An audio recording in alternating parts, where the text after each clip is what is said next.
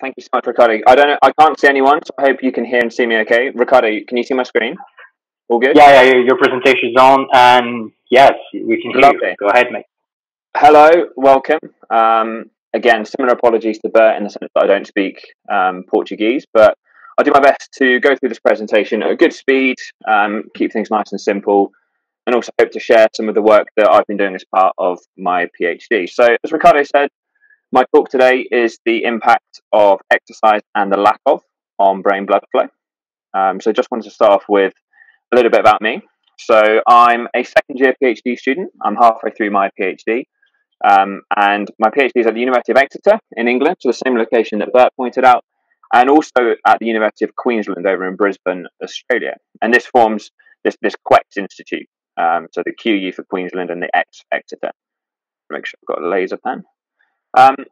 Bert is my primary supervisor, so I feel like the order of these presentations are very much the master and then the apprentice. But we have a lot of overlap in the work that we're doing, and like I said, I'm halfway through my PhD. And in particular, my research interests, I'm a student in Exeter at the Children's Health and Exercise Research Centre. And this is a picture of me in the lab doing some research. And I'm particularly interested in cerebral blood flow regulation in children and adolescents, particularly during exercise. So what we mean by cerebral blood flow, anytime we see the word cerebral, we're referring to the brain.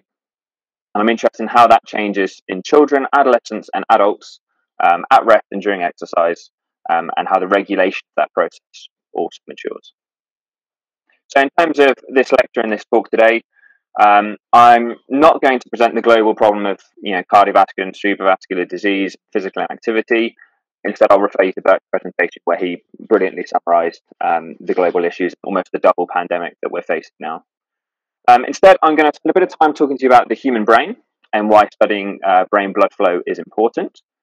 I'm then going to talk about brain blood flow specifically in children and some very important child-adult differences that we're seeing. I'm then going to talk on one side the positive effects of exercise and physical activity, and then on the flip side, what happens if we take that away and we undergo a period of physical inactivity? And that's where we'll draw on the current issues with quarantine from coronavirus. So, cerebral blood flow. This is the human brain. So anytime you see cerebral blood flow, remember that means brain blood flow. And the brain is a very, very energetically demanding organ. So of our body weight, it's only about 2%, but 15% of our cardiac output, so 15% of our blood flow goes to the brain, although it weighs such a small amount of our body weight. So why is brain blood flow important? So it's important to deliver oxygen and fuel to the brain. And in terms of the brain, this is particularly important because the brain has a really limited capacity to store oxygen and to store fuel. So if you're familiar with your muscles, they'll have stores of glycogen. However, our brain doesn't store a lot of glycogen. And equally, we might have some myoglobin in our muscles where we can store oxygen, but we don't have this in the brain. So our brain relies very heavily on blood flow to deliver oxygen, fuel, and essential nutrients. This can sometimes be particularly important in the context of exercise, where we have competition for blood flow shown here in the working skeletal muscles, but also for the brain. So it's really important that the body has these processes in place to regulate the blood flow that's seen in the brain and in the muscles. So obviously there's implications if we have too little brain blood flow. We're going to be starving the brain of these essential nutrients of oxygen. But also if we overperfuse the brain, so if we feed it with too much blood, we can risk sort of hemorrhage and internal bleeding. So I guess the ultimate summary from this slide is that brain blood flow needs to be very tightly regulated in order for brain function and also whole body survival. So the regulation of cerebral blood flow, what are these processes in place in the human body that regulate blood flow to the brain? So like I said, the brain has to respond to many challenges. This could be in the form of exercise, this could be in the form of hypoxia, it could be in the form of flying, it could be in the form of disease or aging. And it involves a complex interaction of lots of different mechanisms in order to try and keep it as constant as possible despite these changing environmental conditions. So one such factor is oxygen. So oxygen is obviously very important. I mentioned before, the brain doesn't store oxygen, so we're relying on brain blood flow to deliver it.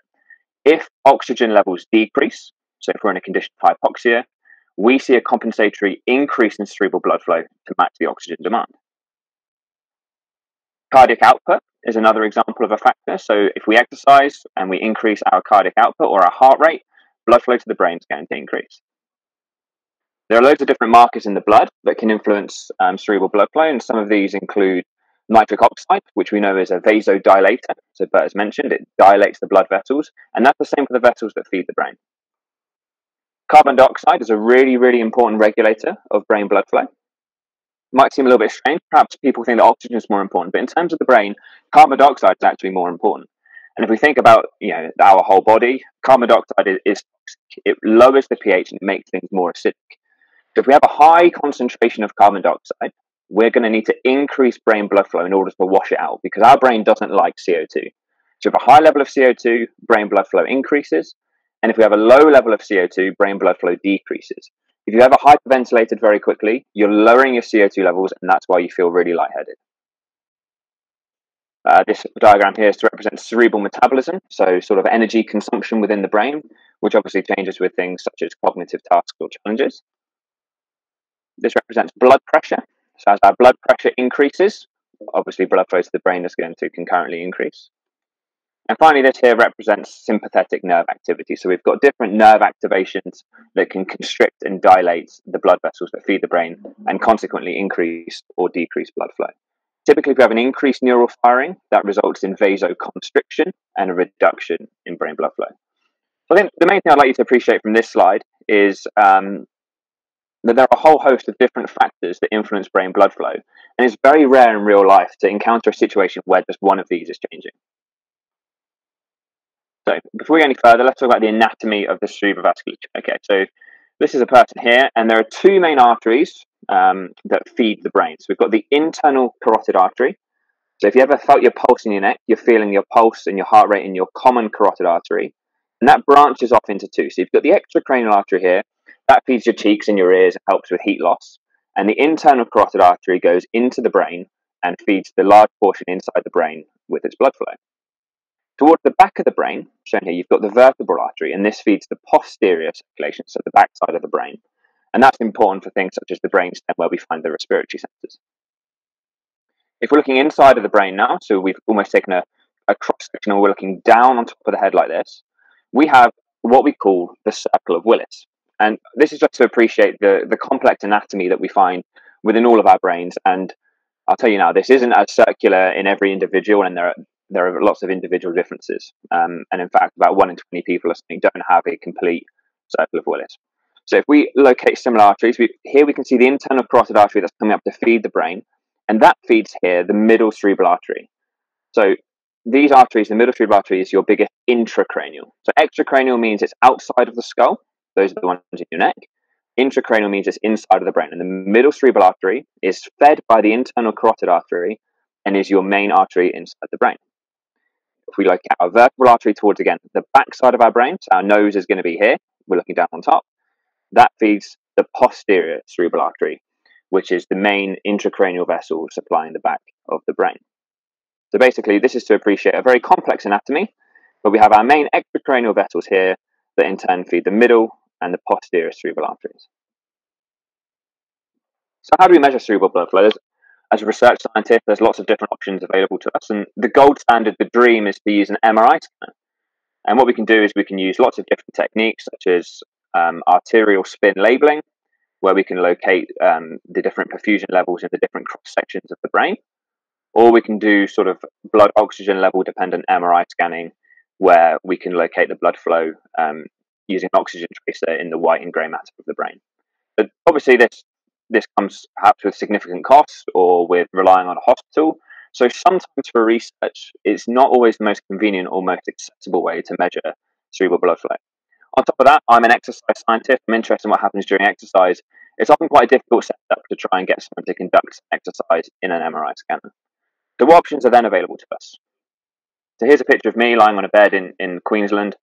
And you can see here, just on the screen, we're using an ultrasound probe, like Bert mentioned.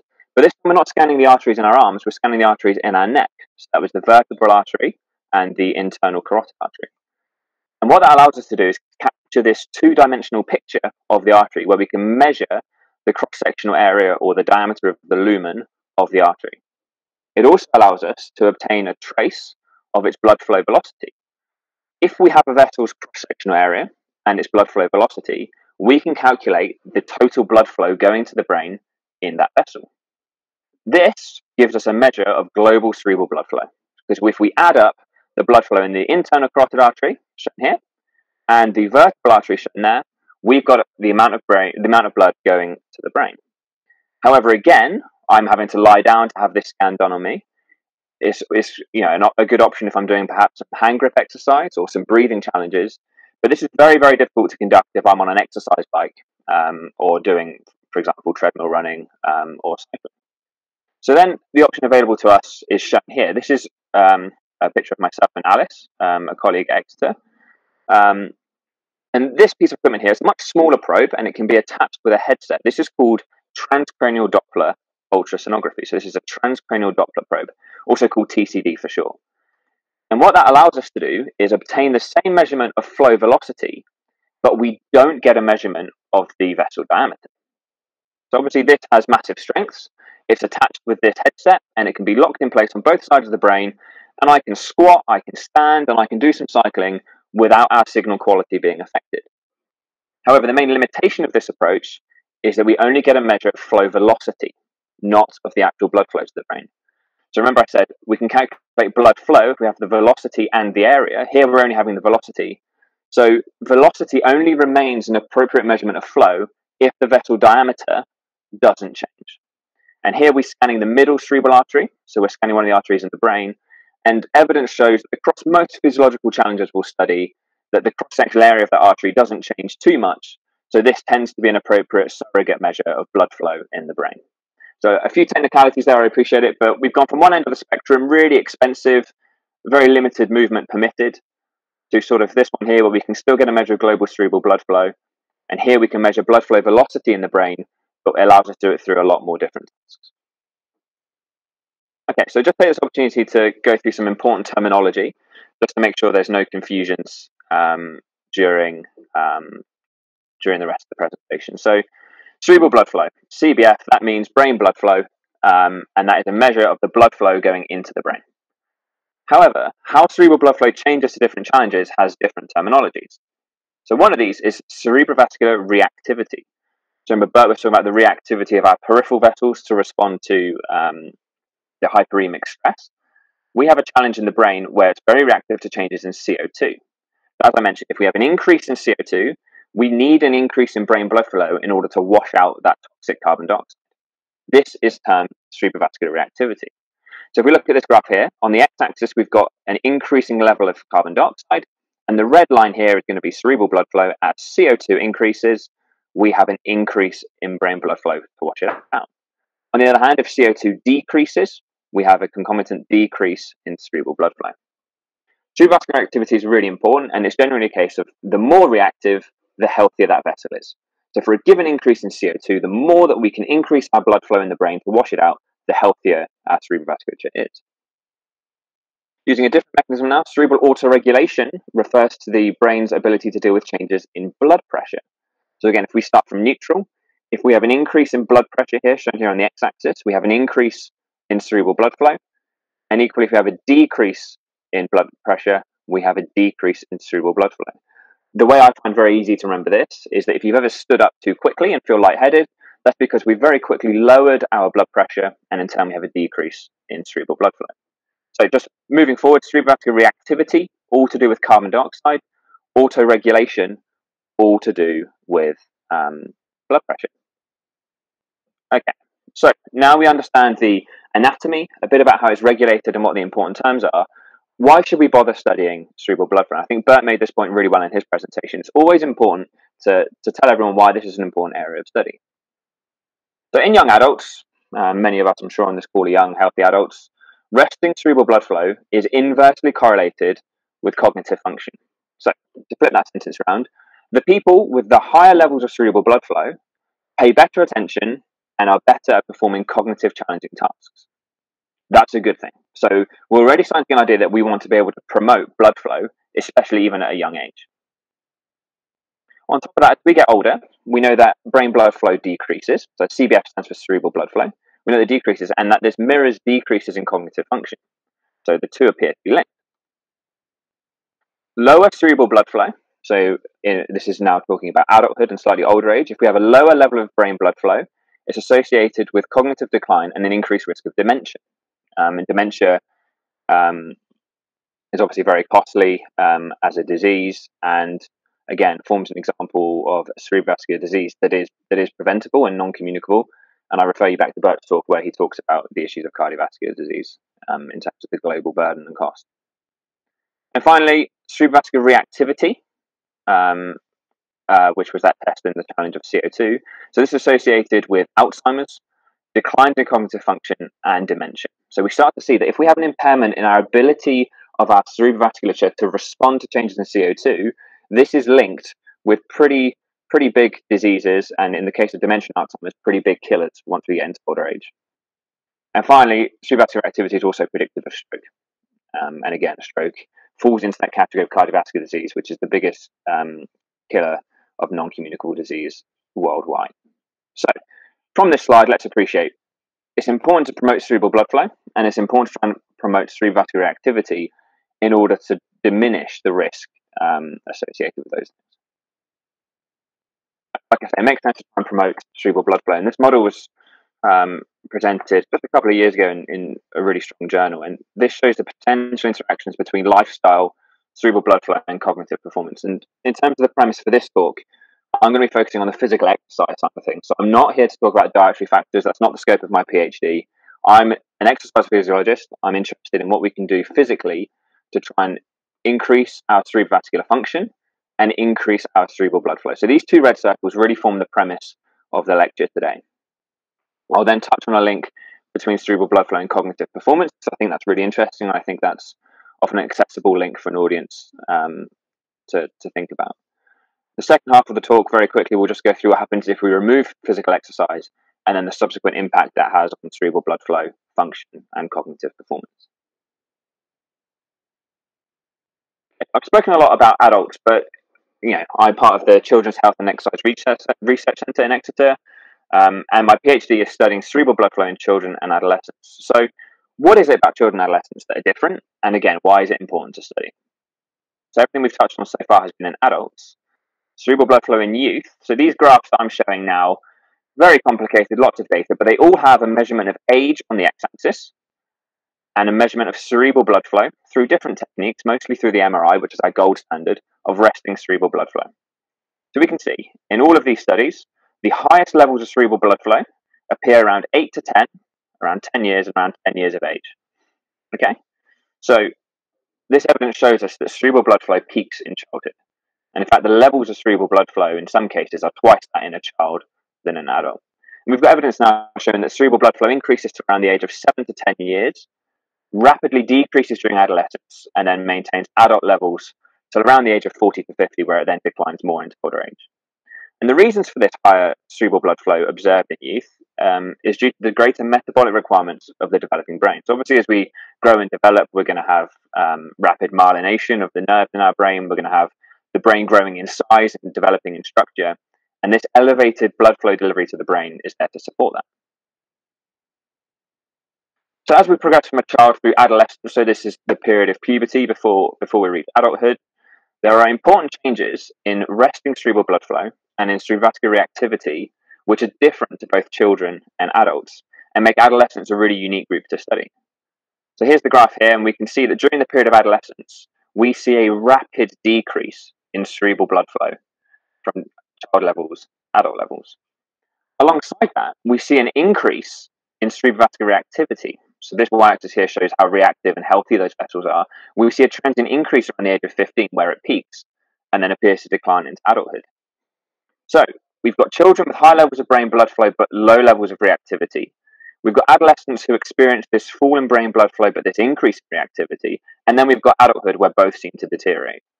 Fundamentally, these papers are very recent, and the mechanisms behind these and our understandings of these are quite poor at the moment. And this forms a really, really new area to study. And this is kind of where my PhD slots in. So the main challenges of studying cerebral blood flow in children and adolescents I found is that there are very few studies in children and adolescents compared to adults. So in general, the regulation of brain blood in adults is quite well appreciated, but in children, it's received very, very limited research. And on top of that, cerebral blood flow in children and adolescents is difficult to study because there have been more studies done on peripheral arterial function. So that links into Bert's talk. To the extent that the title of my talk was the effect of physical inactivity on cerebral blood flow in youth, and there is not one study that has studied that question explicitly. So we can see we're entering a really new area where there is limited research. So moving forward, I just want you to appreciate I'm going to combine some adult evidence and some child evidence to try and paint a clearer picture as possible. But also need to appreciate that this is a very, very important and a very, very growing area and a real opportunity for research moving forward. And like Bert said, if you guys wanted to come to Exeter and perhaps study, this is certainly an area that's moving forward at quite a rate. And we have the capacity to measure brain blood flow in children and to perform some interventions. First of those points, limited studies compared to adults. So why does that matter? So in children, we know that we have higher levels of resting brain blood flow, and a greater percentage of blood gets delivered to the child's brain compared to adults. So that 15% that I mentioned earlier in adults is an even greater percentage in childhood. So the brain has a higher level of blood flow, and more of our body's blood as a percentage is going to the brain when we're a child. On top of that, I've already presented some data through puberty where we have increases and then decreases in the reactivity of those vessels. And as a child, the oxygen consumption in the brain is also elevated. So that ties in perhaps with the resting levels of cerebral blood flow. Also during puberty, we have increases in neural development. We have more glucose metabolism and a higher demand of the brain as we go through puberty, which obviously is going to differ to an adult. And finally, the regulation of these processes, so like I mentioned, carbon dioxide earlier perhaps, appears to be very different in children, adolescents, adults, not only at rest, but also during exercise. So taken collectively, and a key message, I think, from the start of this presentation, we cannot assume that a child is simply a small adult, because there are countless differences in the child's brain and the regulation of its flow compared to an adult. Going back here, we've covered the limited studies compared to adults. So what about this relationship between our brain function, our brain blood flow function, and our peripheral arterial function? To build on Bert's presentation, there's only been one study that's compared changes in cerebral blood flow regulation and changes in peripheral blood flow regulation. So on this graph here, we've got our overnight change in FMD. So the FMD was that the measure that Bert presented, that is the reactivity of our peripheral vessels. And here on the x-axis, we've got the change in our cerebral vessels. And what this graph shows quite nicely is that changes in cerebral vascular function and peripheral vascular function appear to be related. So from that statement, you could say, well, Max, this is a pointless presentation because everything we know in the periphery could extend to the cerebral vasculature if indeed they're related. Again, this exists only in adults and has not been studied in children. And in fact, it's only been presented once here. And I would question perhaps the strength of this relationship. As we can see, this small section up here, the relationship between the two appears to be quite negligible and seems to be pulled by the range of data down here. From this one study, conducted now in 2007, it's not crystal clear that indeed changes in peripheral function and cerebrovascular function are related, and there's a clear need to study them separately moving forward before we even consider the importance of studying children and adults separately. Just going back to the presentation structure, I'm going to be talking here about a two-sided coin. So the first is the benefits that come with exercise and physical activity, not just in childhood, but I'll also present some adult data. And then on the flip side, I'll present what happens when we remove this, and in conditions perhaps of quarantine related to coronavirus, what happens when we experience a lack of exercise and physical activity. The first thing I'll present is some chronic data looking at aerobic fitness and cerebral blood flow in the context of aging. What this graph shows here is age on the x-axis and MCAV, so this is cerebral blood flow velocity. Remember, that's a surrogate of brain blood flow across age. And this green arrow shows us quite clearly that as we get older, cerebral blood flow decreases. Remembering, this mirrors declines in cognitive function, which in turn is a risk factor for dementia and Alzheimer's.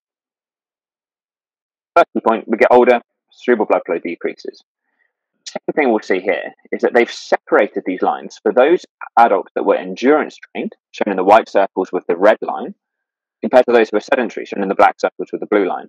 And what we can see is across age, so from teenage years all the way up until you're 80, if you have a high level of endurance training, you have higher levels of cerebral blood flow, which is a good thing because we know that low levels of brain blood flow are related to disease risk and cognitive decline. This study, a few years later, took it one further, and they actually performed correlations between VO2 max. So VO2 max is our gold standard measurement of aerobic fitness, and again, cerebral blood flow here.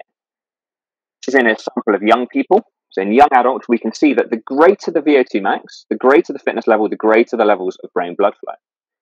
They also did this in a sample of older adults and found the same thing. So from this slide, the information we're getting is if you have a higher VO2 max, you have a higher level of brain blood flow, regardless of whether you're young or whether you're old. Okay, what about blood vessel function? It's not just a measure of blood flow. We know that actually it was the cerebrovascular reactivity that was the predictor of stroke and dementia.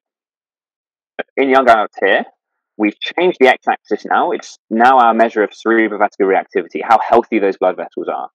And again, we can see that there is a really strong, significant correlation between higher fitness levels and higher reactivity of our brain blood flow vessels. Again, this held true in older adults. So greater aerobic fitness is not only associated with higher levels of cerebral blood flow, but those higher levels of cerebral blood flow are able to react more to changes in carbon dioxide, which is a sign of health. And this study was the final one I'll present on this question. So they used an estimated measurement of cardiorespiratory fitness. And again, they found the same as the other studies. Again, we've got global cerebral blood flow here. So this is in an MRI scanner, so the gold standard measurement. And they found higher levels of fitness were associated with higher levels of brain blood flow. And they found that greater age was inversely associated with blood flow. So if you have higher fitness and a younger age, you have higher levels of brain blood flow than if you're low fitness and high age. And they did some statistical analyses, and they found that the effects of age were more or less all explained by differences in cardiorespiratory fitness. So this suggests that cardiorespiratory fitness mediated the negative effect of age on cerebral blood flow and points to us promoting cerebral cardiorespiratory fitness in order to promote cerebral blood flow. I just wanted to provide my first quick summary. So greater level of fitness is associated with higher cerebral blood flow in adults. This leads me on to the question, well, what about in children? So we know in children we already have a higher level of brain blood flow. Does this relationship with fitness still exist? So I just wanted to quickly point out a specific region of the brain that was performed in this study. So this is the hippocampus. So it's located just in the bottom of the brainstem, the posterior circulation of the brain, and it's responsible for learning and memory. And this study a few years ago now took 73 primary school children, and they use an MRI to measure blood flow in this particular region of the brain. And the reason they use this particular region of the brain is because it's to do with learning and memory, which obviously is massive importance in childhood and the school years. Graph isn't very clear at all, so I've just added on my own axis. So again, on the x-axis, we've got increasing levels of aerobic fitness, and on the y-axis, we've got increasing levels of blood flow in this particular region of the brain. Again, we can see this positive relationship where higher levels of fitness in children are associated with higher levels of blood flow in the hippocampus. Greater aerobic fitness was related to greater blood flow in this region of the brain. Interestingly, they measured blood flow in a different region of the brain which wasn't to do with learning and memory and found no relationship. And another strength of this study was that they controlled for different ages, sexes, and the volume of this region of the brain. So we're confident that it's aerobic fitness that has this association with the blood flow. So I just wanted to revisit that summary. What about in children who already have higher levels of cerebral blood flow? Yes, there is still this relationship where greater fitness is associated with greater blood flow, but it may be more region-specific and not global cerebral blood flow, but instead related to these centers of memory and learning. Okay, just changing tack slightly, and we're going to move away from fitness, and we're going to move now into physical activity. So two obviously very different concepts that aren't always necessarily indicating the same thing. In children, a higher level of physical activity is associated with better academic performance. We know in a classroom, those children that engage in more physical activity inside and outside of school perform better academically. We also know that they have better attention and spend more time on task, have better memory, they have better executive function, so that's the ability to sort of problem solve and perform challenging cognitive tasks, and they have fewer mistakes when performing these tasks. So this is only observational, but for me, it indicates some really important data in terms of cognitive function, that actually the children that are physically active likely have a higher blood flow to the brain, but also in terms of behavior and function, we're seeing better performance, fewer mistakes, and alongside better memory and executive function. So what about the brain structure and function? What are the benefits here of physical activity? So in children, Higher physical activity is associated with greater brain volumes in these regions, as well as greater blood flow in these regions. So again, here's the region of the brain related to sort of memory and learning.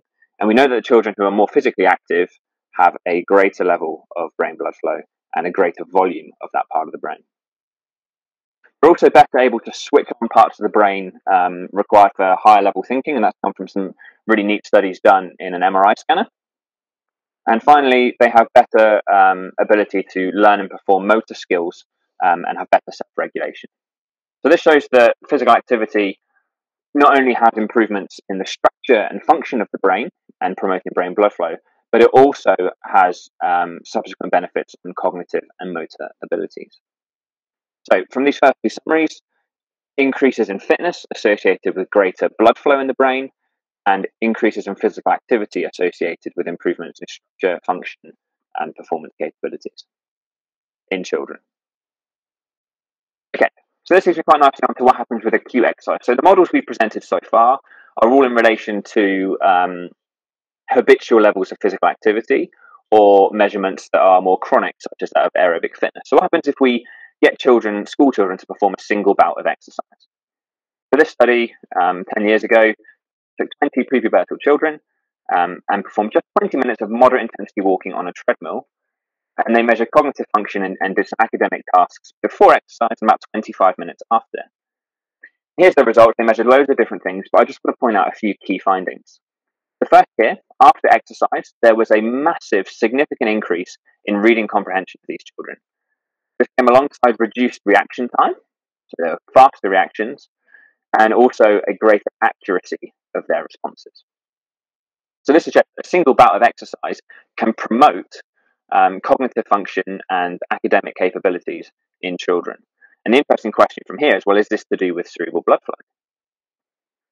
But on top of that, I just want to present a few other studies just so that I'm not presenting just one interesting paper. So we know that morning physical activity improves selective attention in school children. We know that after a PE class, attention and concentration increase.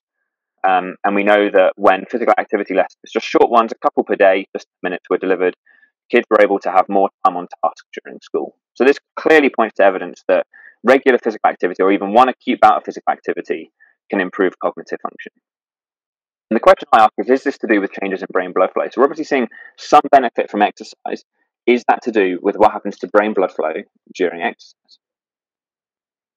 This hasn't been studied in children. So that's a limitation of the research presented so far, have reported these improvements following exercise, but we don't know whether that's to do with anything that happens inside the brain in terms of blood flow. Some early evidence in adults suggested that these changes in cognitive function after exercise are related to brain blood flow. But last month, or a couple of months ago now, end of May, a recent study was published suggesting that any benefit of cognitive function following exercise aren't related to changes in cerebral blood flow or blood flow velocity. So that kind of threw a bit of spanner in the works. So exercise has a benefit on cognitive function, but perhaps the mechanism isn't through cerebral blood flow.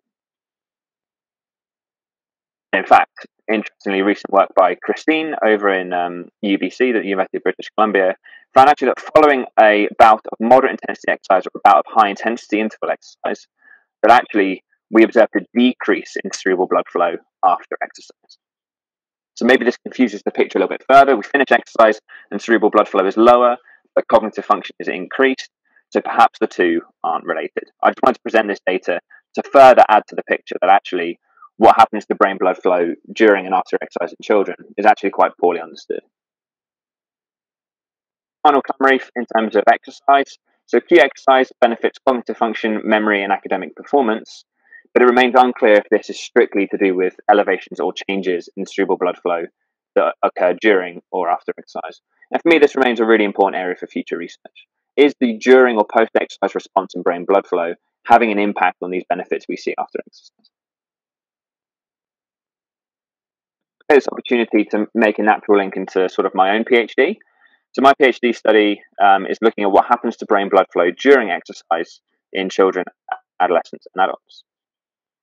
This is a meta-analysis. So what a meta-analysis does, it combines all the available studies shown here on the right-hand side, and this looks at what happens to brain blood flow on the y-axis across exercise intensity on the x-axis. And the first thing we'll see is that as we progress from rest through to moderate intensity exercise, we see an increase in brain blood flow. Really interestingly, almost paradoxically, we see then, as we progress to higher intensity exercise, a decrease in cerebral blood flow. This might seem really interesting, but actually the higher levels of cerebral blood flow are observed during moderate intensity exercise, even though when we're exercising maximally, the requirements of the brain are much higher. This has puzzled researchers for a little time, but what they found in adults is that what these numbers here represent is basically it's called PET CO2. So this is end-tidal carbon dioxide, and it represents the CO2 levels that are circulating in our blood. And what we see is that brain blood flow, shown by the red arrows, follows changes in CO2, shown by the numbers, very closely. So we see an increase in CO2 and brain blood flow to moderate intensity exercise. And then as it gets harder, we see a decrease to exhaustion. This is because we start to hyperventilate as we go from moderate to maximum exercise. And if we hyperventilate, we're blowing off a lot more CO2. And in turn, we think that that's why brain blood flow goes down in adults. So it's an interesting picture, but like I say, moderate intensity exercise is thought to elicit the greatest increases in cerebral blood flow, at least in adults. So the key thing from this meta-analysis here, this is presented only adult data, and has only been studied once before in children. So what about in children? Here I'm going to present some of my PhD data. So here in the grey circles, so again, just read this x-axis, never mind about the landmarks. This x-axis represents exercise intensity. So we've got rest, we've kind of got moderate intensity exercise here in the middle, and we've got maximal intensity exercise here at the end. And again, the y-axis here is changes in brain blood flow, or middle cerebral artery velocity. And what we can see here is in children, shown in the grey circles, we see a smaller increase, only around 10% in brain blood flow, whereas adolescents and adults have about a 25% increase in brain blood flow. In children, we see smaller increases in cerebral blood flow during exercise.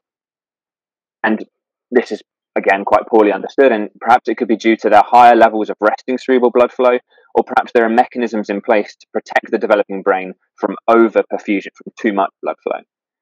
But also, the question I ask myself with my study is, well, is this due to differences in regulation of the brain blood flow? We know from the previous study that CO2 and brain blood flow followed each other very closely in adults, but is this the case in children? So this graph here is, again, from my PhD study, and it looks quite complicated, but read the x-axis. This is changes in CO2, and the y-axis is changes in cerebral blood flow. And each line represents a participant. When you see a black line, that shows that changes in CO2 and brain blood flow were significantly and strongly related. And we can see that in 90% of our adult sample, we saw a strong relationship between CO2 and brain blood flow. When we studied the adolescents, the number of people that had this significant relationship reduced to just over half.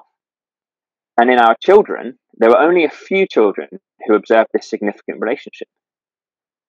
More adults have a strong relationship between MCAV, the middle cerebral artery blood velocity, and CO2 than adolescents, and more adolescents than children. And also, if we look at the average strength of this relationship, we can see, so this is an R value, so an R value of 0.6 is moderate to strong. We can see the strength of the relationship is greatest in adults, weaker in adolescents, and very weak, almost non-existent in children. So importantly, what this suggests is that the role of carbon dioxide on brain blood flow appears to increase with age. To the extent in adults, it appears to be a very strong regulatory mechanism, but in children, it appears to have a very minimal role in regulating brain blood flow. So my fourth summary, children experience smaller changes in brain blood flow during exercise, and the role of carbon dioxide on this response appears to weaken as we get younger. And ultimately, from that last slide that I presented, brain blood flow appears to be regulated differently in children, adolescents, and adults. And again, this for me, this is where I'm taking my PhD, and this is an area that is really poorly understood and requires future research in order to understand the maturation and the development of the brain blood flow, and how it's regulated during exercise and even at rest. Just revisiting my presentation structure, I've just covered off exercise and physical activity and some of the benefits and what happens during and after exercise. I'm just going to spend the last 5 minutes, it's not going to be long, going through what happens if we remove physical activity or exercise and some of the potential risks. So this is from the paper that Bert presented, and this is data from China, and alarmingly, the impact of COVID-19 on the behavior on children and adolescents' lifestyle is much larger than expected. I'm just going to present the same table that Bert did and draw our attention to physical activity. So we can see that on average, children are doing 435 minutes less physical activity per week, which is alarming. And the number of people that are inactive has increased by 44%. So we're facing a pandemic, not only, like Bert said, from the actual coronavirus, but we're seeing a physical activity pandemic as well. And what could the effect of this be on cerebral blood flow? Why is sedentary behavior important in the context of the brain and brain blood flow? So sedentary behavior is associated with poorer cognitive function. It's thought that reducing and replacing this kind of behavior could protect against cognitive decline and promote brain blood flow. Again, sedentary time is detrimental for brain blood flow independently of physical activity, and sedentary aging increases the risk of cognitive decline and dementia. So hopefully this presents a quick rationale why it's important to consider what happens to brain blood flow in the context of being sedentary. The first question, what happens if we stop exercise? So this study a few years ago in Journal of Aging and Neuroscience took 20 masters athletes with more than 15 years of endurance training. So masters athletes are older aged adults who have been training endurance for 15 years, and they just told them to stop exercising for 10 days. And they use an MRI scanner to measure cerebral blood flow. So these people have been exercising for a very, very long time, and they're only stopping activity for 10 days. And both in the left and the right-hand side of the brain, they observed a very significant decrease in cerebral blood flow after just 10 days. So this suggests that no matter how habitual our exercise was entering the global pandemic, if we've undergone a period of quarantine where we've significantly reduced our physical activity and our training, we could be experiencing a reduction in cerebral blood flow.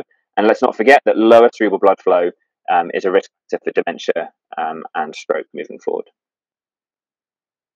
What about acutely? That was obviously a long-term model. What happens if we are sedentary? So this study by Carter and colleagues, published a couple of years ago, took 15 adult desk workers and got them to perform 3 different conditions that involved 4 hours of sitting, or 4 hours of sitting where they walked for 2 minutes every half hour, or they walked for 8 minutes but every 2 hours. So these were matched for total walking time. They measured the change in cerebral blood flow velocity before and after the 4 hours.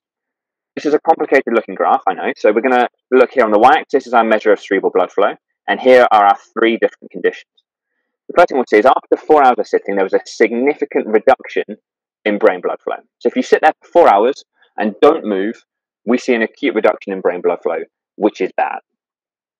We also see that if you walked every 2 hours, you still saw this reduction in brain blood flow. However, the benefit came, or the maintenance of cerebral blood flow was seen in this condition here, where you're performing 2 minutes of walking every 30 minutes.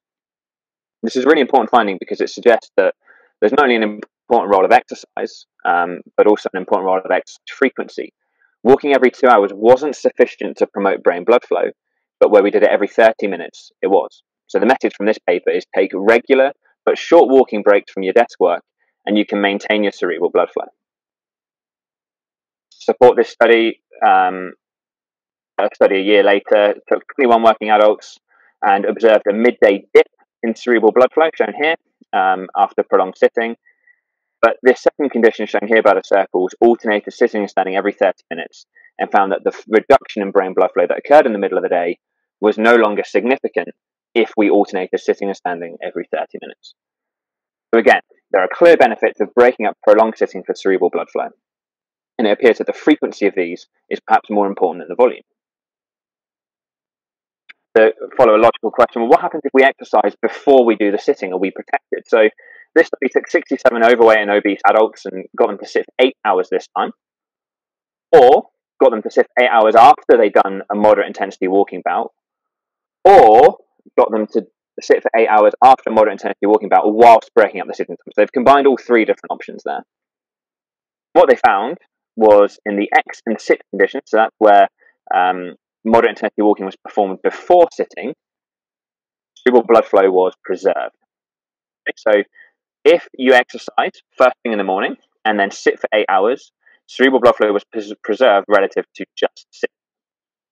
And also, interestingly, executive function, cognitive function over the 8-hour day was improved if morning exercise was performed.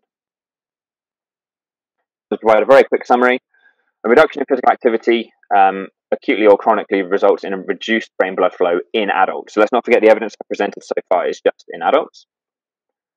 And also exercising before prolonged sitting and breaking up the sitting time frequently are effective at mitigating this reduction in cerebral blood flow. The last thing I'm going to present, I appreciate my 45 minutes is almost up.